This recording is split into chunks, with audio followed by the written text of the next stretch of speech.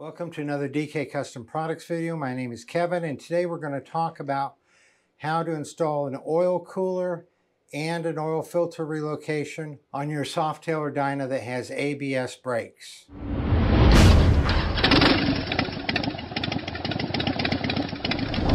So we're going to look at today is a 2012 Softail that has ABS brakes on it. But before we get started, if you can please like, comment, and subscribe to this video, we'd appreciate it. It helps us out a lot. So why are we talking about bikes with ABS? The reason why is because up until the M8s, which got introduced in 2017 for the touring models and 2018 for the Softails, up until then, when Harley put ABS on a bike, the ABS is right here. There's your regulator and here's your ABS. So all this space right here is taken up on the ABS bikes. Bikes with no ABS, all the touring models come with a cooler already there. Some of the Softails come with a cooler already there. Most of the Dynas don't, but all the twin cams need an oil cooler. That's why Harley puts them on the bikes that they can put them on. And so to get your oil cooled down to where it should be, you need an oil cooler.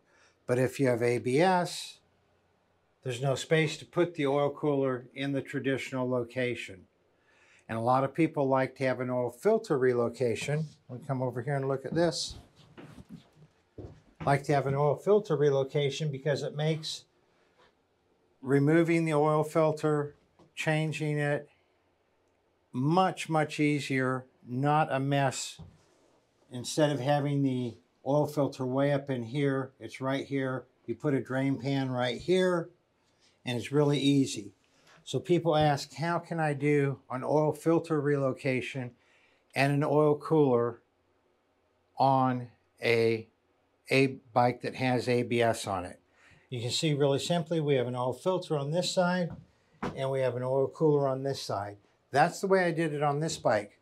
We have many customers who have been able to fit the oil cooler right here, and see this can go even lower, and the oil filter relocation down lower. So there is room here to have the oil cooler and the oil filter relocation on the same side. I just like the ease and the look of having the oil filter relocation on this side and then the oil cooler over on this side.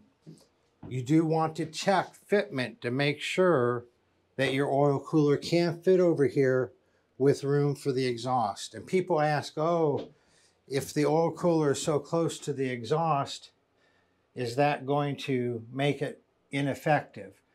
And that has not been my experience. The oil on this bike, since I put the oil cooler on, runs 15 to 20 degrees cooler with that oil cooler right here next to the exhaust.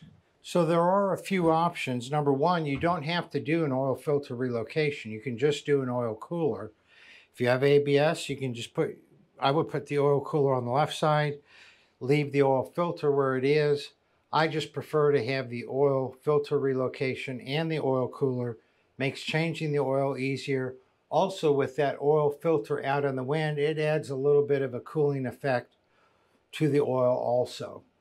And you don't have to do an adapter on the engine because the oil comes out of the engine, in through the oil filter, over to the oil cooler, and then back into the engine.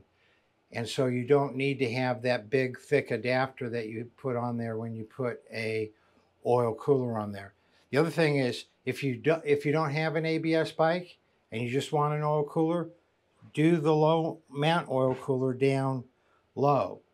The oil coolers out on the side do work a little bit better. They're more in the wind than those down there, but some people prefer that look. It's just not possible with an ABS bike. We will put up in the corner here videos we've done on why it's so important to have an oil cooler and what the benefits are of an oil filter relocation. Those will both be up in the corner there, videos on those subjects.